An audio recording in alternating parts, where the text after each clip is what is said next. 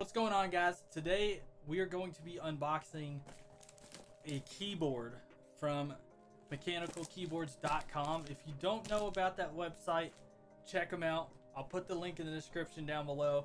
But we're going to be unboxing none other than the Ducky One Mini keyboard. I've heard a lot of good things about this keyboard, and I've watched a ton of reviews on it before purchasing.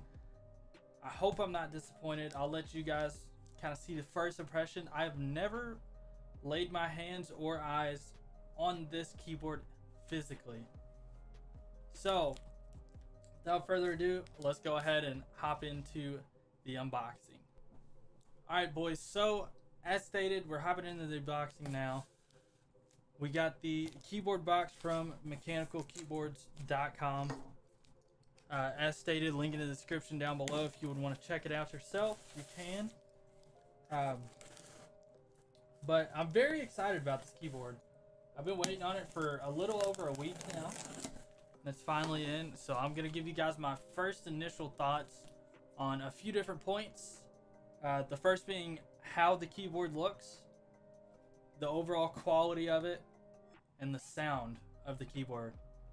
For this keyboard in particular, we went with Cherry MX red switches, and the keycap set that I ordered is not actually in with this, but I'll give you guys an updated video later on when I do change out the keycaps, as well as post a picture on my social media accounts at Athlete Squad TV. Also links in the description down below if you'd like to check those out.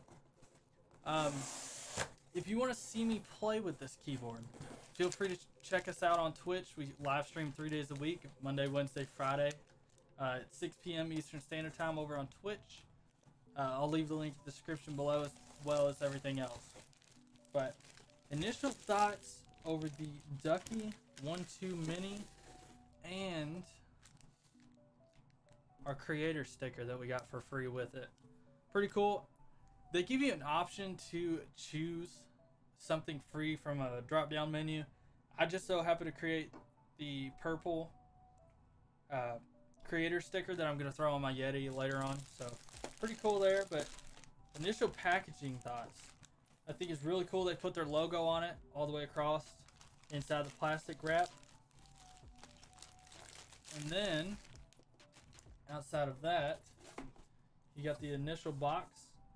It weighs just under 3 pounds, for those who are wondering. And this one, as stated, the switches that are inside of it are the Cherry MX Reds. It's the first time that I'm going to be opening this, so I'm kind of going to take my time. 100 million actuations. I've watched endless videos on it, but the packaging itself looks super, super nice. If you're looking at this and you kind of see some edge pieces that are longer than the other, it's based off of the type of packaging that they have, but super kind of like holographic looking design for that. But nonetheless, let's go ahead and give her a pop open, you say. We got the tab right here, duckychannel.com, TW.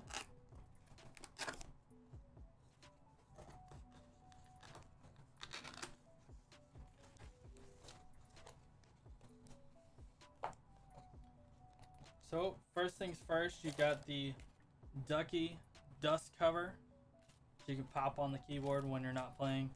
Or it might just be a packaging thing, but I'll probably throw this on when I'm not playing. And then inside the box, you got the keyboard itself, which, for those of you who are wondering, the current keyboard that I'm using is a HyperX FPS Pro 60% keyboard. I believe it's 60%, but this feels a lot smaller than that one, so we'll see. I'll give you guys a comparison once we get into that. It looks like I got some blue keys that came with it.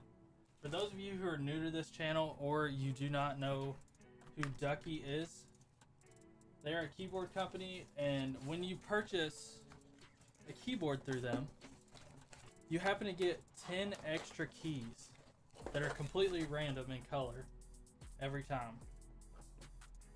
So I got the all black RGB edition, and I just so happen to get blue keys, it looks like, so that's super sick. Initial thoughts of it, it's got a good 3-pound weight to it, like I said. Doesn't feel too heavy, definitely a lot lighter than my other one. But you got the Ducky One branding right here on the right hand side, as well as a USB Type-C cable, which is completely different than the HyperX, which is a micro USB cable. So that's pretty sick. And then on the back side, you got their branding and stuff for I believe this is the weight. Correct me if I'm wrong in the comments, but I believe this is a weight for the case of the keyboard. So you got 4 rubber stops, and then you got 3 levels of height adjustment. You got flat, which is where it's at right now. You got slightly angled right there, and then you got a higher slant right there. I'll kind of experiment with it, since my current keyboard I keep completely flat. I might stick with that, but I might try out a few different ones to see how I like. I played about a 30% angle anyways, so like I said, we'll probably play with that. I'm not really sure what this does, but I have seen some videos on it. I'll have to remember, but we'll get to that. Let's push this forward and give you guys an initial sound test.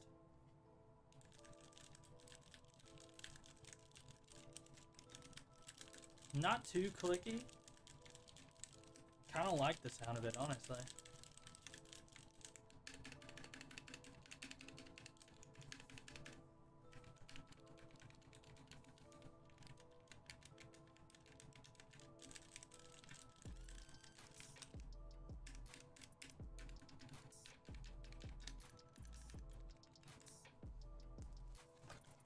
So, as for the remainder of the box, we've got the USB cable here,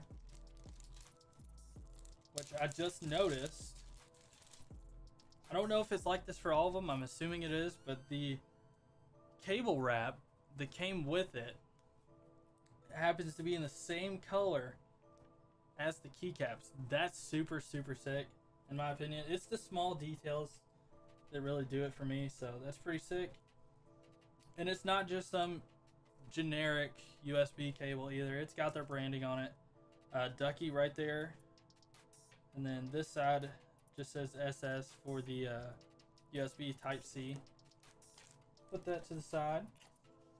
Next up, we got our keycap puller for changing out some of the keys if we wanted to, or which we are going to do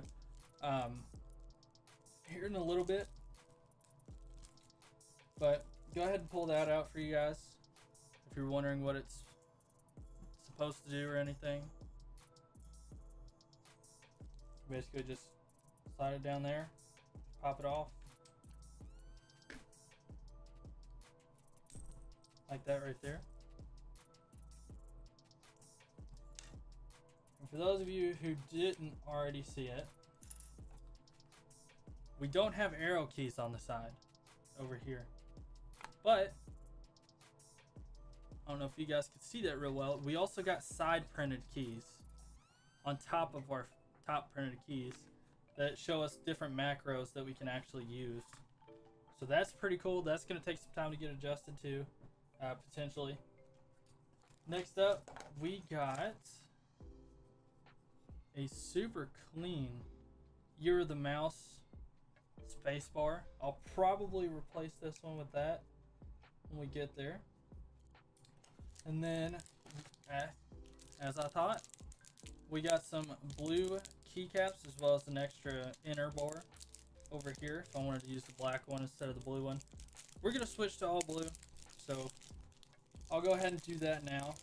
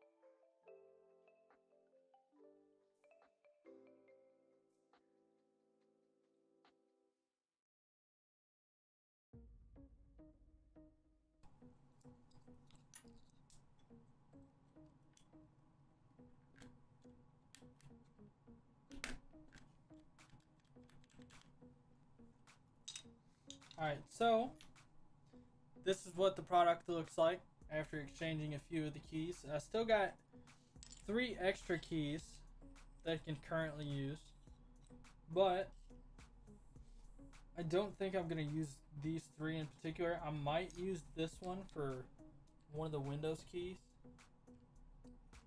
Maybe that one.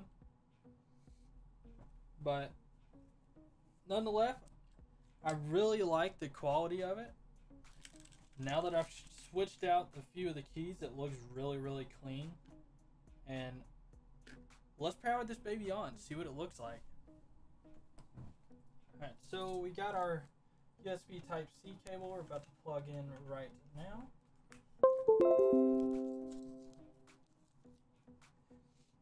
Super, super clean. This compared to my current keyboard looks super sick. I do not have full RGB on that other keyboard, by the way. It's just a solid red color, so super, super sweet. I'm gonna flip a couple of these lights off just so you guys can get an idea of how it looks with all the RGB going. As you can tell, very, very super, super vibrant, and it looks even better now that I turn the lights off. Holy crap. This is still with the only light being on in my room is my ring light that is right here. You guys seen on my hand. But that is super sick. Very, very excited for it. I'll give you guys a comparison. So this is my Ducky One Mini.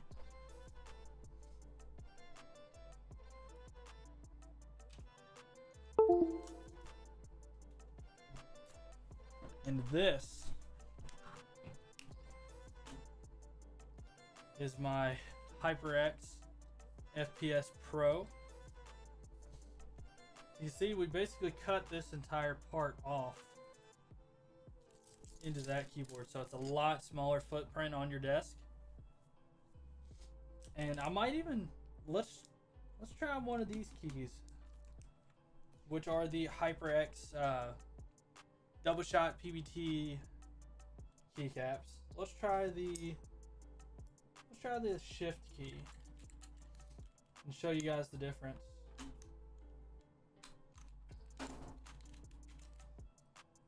So for this key in particular, this will give us a good understanding of how we can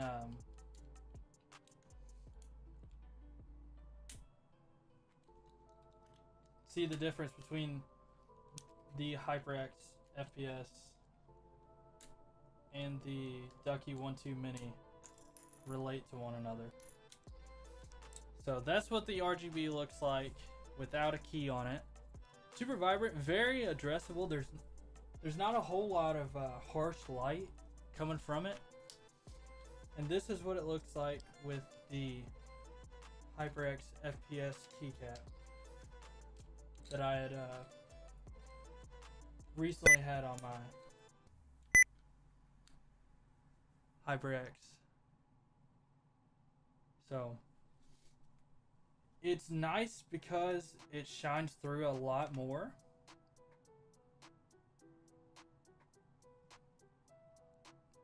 Especially on the sides and stuff. But I don't know. I've really been wanting some rubber keycaps, so that's kind of the direction that I'm going in. These are still nice, and of course I will still have these on hand if I do happen to want to make another keyboard review, and or if I wanted to swap them out, I can still do that. So that's gonna be super sick. But alright, so I figured while we were here, I would showcase some of the RGB functions that happens to work with this keyboard. So I'll just cycle through a few of them, let you guys to kind of decide what you think's a really good one to work with, or something you don't like, dislike, all that good stuff, drop it in the comments down below. But starting off, function Alt and T. We got a nice slow RGB. Function Alt T. Got a little rainbow speckle all over the place. Another one's based off of the section that you type, and it'll go through the entire thing. This one's based off per key. So if I want to go here, here, we'll do it based off color. This one's also based off of that. It'll just be one color. It'll fade away. Function Alt T. No. Type different spots. And when these light up, it's asking you to change color. So if I go see, as you can see, I can hold this, type it a couple different times. It'll be like a yellow color. Take out the green. Now you got red or pink. Type red, now it's blue.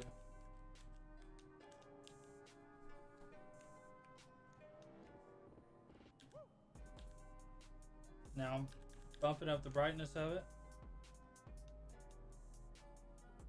It's back to the original. Another slow.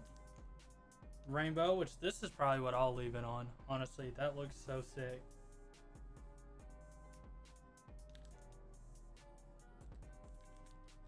Another one of the section.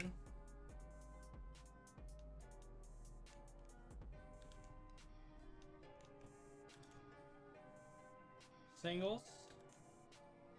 Changing it.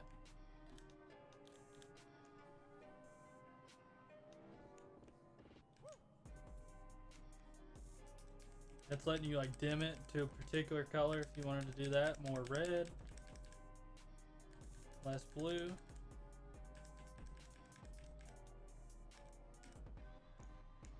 You can get like more of a light green, dark green. But like I said, I'll probably either do that or this one. I really, really like this one. This one's super, super sick. But so yeah, that's what we got for the RGB. Alright guys, so that is it for today's video. Let me know in the comment section what you think about the Ducky One 2 Mini, and let me know if I did a good job picking up this keyboard, if there's another suggestion you think I should do, and how you like the keycap set that came with it. I got another one on the way that's going to be all white keycaps with some purple accents, but I may switch it up again. Just let me know. If you got a certain theme you think would look really good with this, drop it down in the comments below. And as always, have a good day. Real quick. Yep. I got two.